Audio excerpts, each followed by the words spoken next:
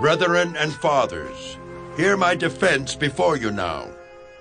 And when they heard that he spoke to them in the Hebrew language, they kept all the more silent.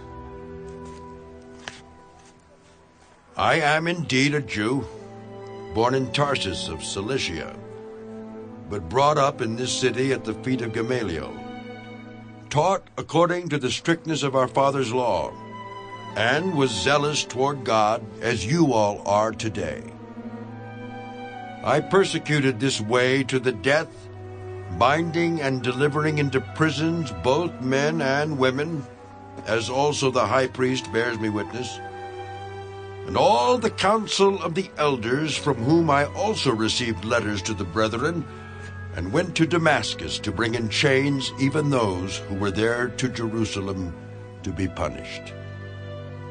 Now it happened, as I journeyed and came near Damascus at about noon, suddenly a great light from heaven shone around me, and I fell to the ground and heard a voice saying to me, "Saul, Saul, why are you persecuting me?"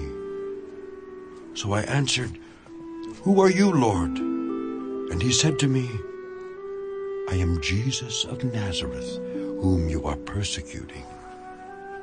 And those who were with me indeed saw the light and were afraid, but they did not hear the voice of him who spoke to me.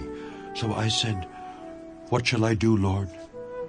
And the Lord said to me, "Arise and go into Damascus, and there you will be told all things which are appointed for you to do." And since I could not see for the glory of that light, being led by the hand of those who were with me, I came into Damascus.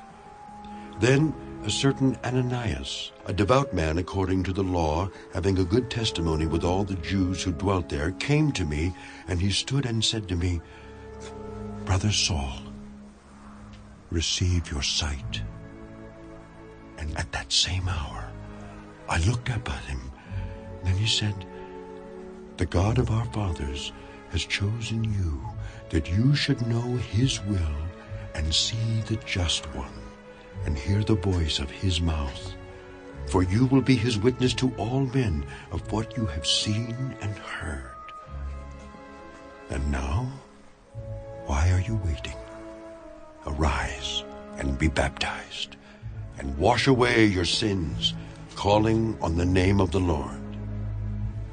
Now it happened, when I returned to Jerusalem and was praying in the temple, that I was in a trance and saw him saying to me, "Make haste and get out of Jerusalem quickly, for they will not receive your testimony concerning me." So I said, "Lord, they know that in every synagogue I imprison and beat those who believe on you. And when the blood of your martyr Stephen was shed, I was also standing by consenting to his death and guarding the clothes of those who were killing him." And he said to me, "Depart, for I will send you far from here to the Gentiles." And they listened to him until this word, and then they raised their voices. "Away with such a fellow from the earth, for he is not fit to live." Then, as they cried out and tore off their clothes and threw dust into the air, the commander ordered him to be brought into the barracks, and said that he should be examined under scourging, so that he might know why they shouted so against him.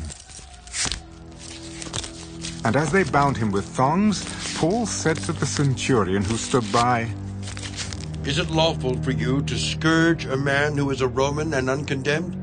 When the centurion heard that, he went and told the commander. "Take care what you do, for this man is a Roman." Then the commander came and said to him, "Tell me, are you a Roman?" "Yes, With a large sum I obtained this citizenship." but I was born a citizen." Then immediately those who were about to examine him withdrew from him. And the commander was also afraid after he found out that he was a Roman, and because he had bound him. The next day, because he wanted to know for certain why he was accused by the Jews, he released him from his bonds, and commanded the chief priests and all their council to appear. and brought Paul down and set him before them.